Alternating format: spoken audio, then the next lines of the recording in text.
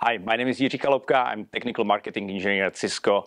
And it's actually an exciting moment because we spent the last couple of years, maybe a decade, to really evolve Ethernet in something what we call front-end network from this point of view. And we can suddenly leverage a lot of learnings, a lot of standardization, a lot of agreements which we made over the time across the industry into something what we call Ethernet for the AI.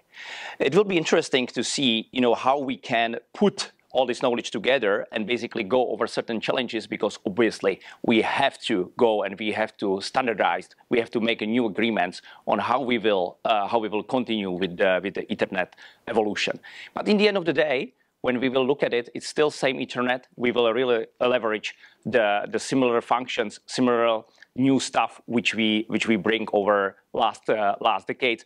For example, we learned a lot from the EVPN, which is the technology which helped us to basically standardize Ethernet across the different type of the networks, from the service providers, data center, and we are really taking some of the stuff to the AI at this moment. Actually, at this moment, the biggest challenge is, in the end of the day, the really high bandwidth when we will talk about the Ethernet. Also, the AI networks are very sensitive for the latencies. Some part of the AI networks.